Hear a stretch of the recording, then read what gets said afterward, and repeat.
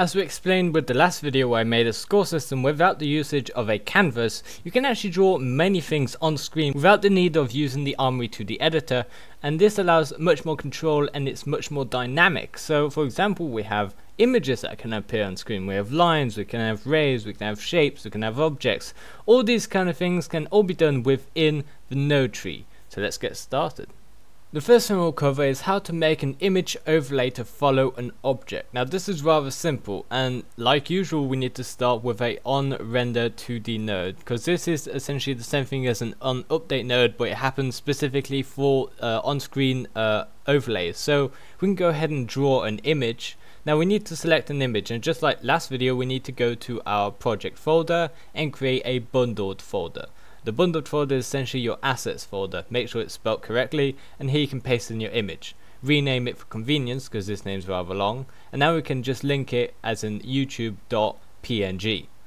Now last thing you need to do is give it a resolution, because if not it will be 0 by 0 pixels. So once we have any resolution we like, we can actually play it, and you can see we have our image in there. It's a little bit distorted, but we'll deal with that later.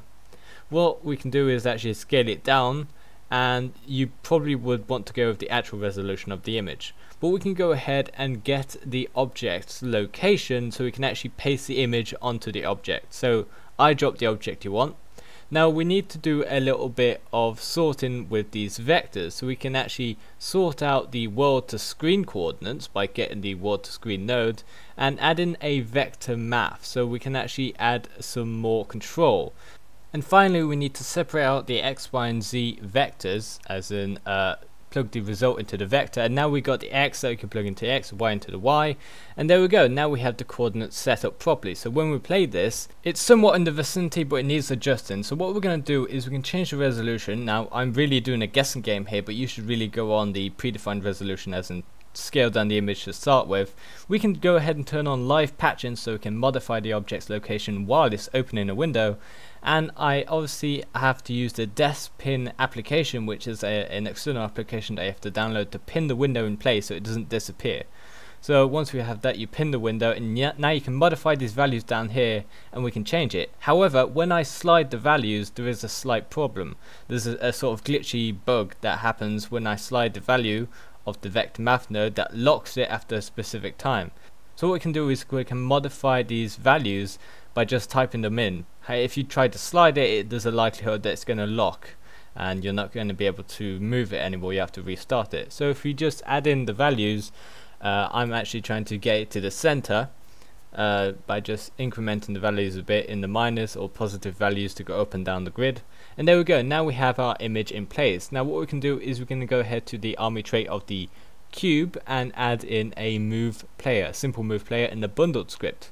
And this is just going to allow us to simply move a player with the keyboard. The default allows you to use your keyboard to just move the player, and you can see that our object is in the center of our image and we are moving. We can actually change the tint, and this is rather useful, not in my case, but in your case it will probably be useful in your specific situation to be able to change the tint of the image.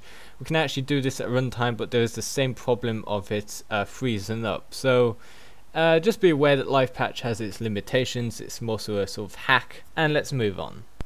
We can create lines by adding yet another render 2D node and actually drawing a line with the draw line node.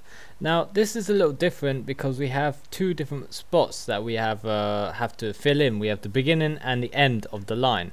So what we can do is we can get two objects location and draw a line between them.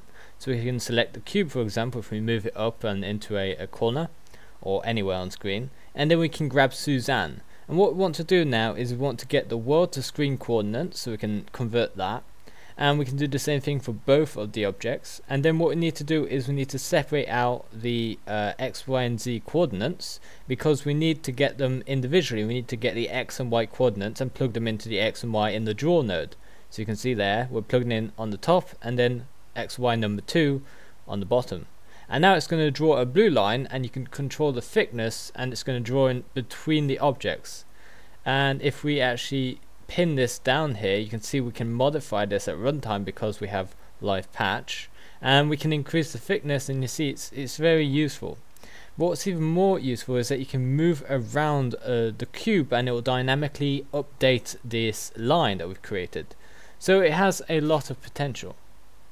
Armory 3D has a lot of node shapes and things that you can do with the draw node. So for example, we have a circle. So if we change the color of the circle and actually get the object location as we've done previously, and then obviously use the world to screen coordinate that we've done all the times previously, so we can actually add in a separate XYZ node. So we need the X and the Y to plug into the center X and the center Y. We can augment the radius, change the amount of segments, and this acts pretty much like a 3D model inside of Blender with sort of polygons. So we can augment the segments and it makes the resolution higher. We can actually augment it to something much higher and change the radius, and we can actually disable fill so we can just have the outline visible. Now this gives us a lot of control, and it's even more important that we can actually move this object, this cube around, and this circle that we've created, we've drawn above it, will follow it around. So a lot of people have been saying they wanted to make 2D styled games inside of Armory 3D. Well, more than ever now it's possible, especially with the ability to import images and just overlay it on top of objects, and obviously using the 3D objects for collisions and stuff like that. It's not ideal because it's not designed for 2D games, but having a 2D element inside your 3D games, it's perfect for that, and I highly recommend you go figure out and try to use the other nodes that I haven't shown in this video. I haven't shown them because it gets repetitive. It's pretty much the same method. But now that I've shown you these basics, I think you should go out and figure out what you want to do with these draw nodes and try and figure out how to do it. And by doing that and figuring things out for yourself based on these tutorials, you should be able to understand and learn much better and remember these lessons that I teach you. Also, thank you very much for the community who are participating in this channel. If you have a blend file that you want me to have a look at and talk about in one of these videos like I'm doing right now, then you can send it to my email, armorycommunity@gmail.com. Or if you have like a screen recording that doesn't have any voiceover, or a screen recording, an actual video that has voiceover and everything's done, and you want to upload it to this channel, just send me an email and I'll give you access to upload it onto this channel, because it's a community channel. It doesn't work if the community doesn't participate. So thank you so much for watching, and I'll see you again someday.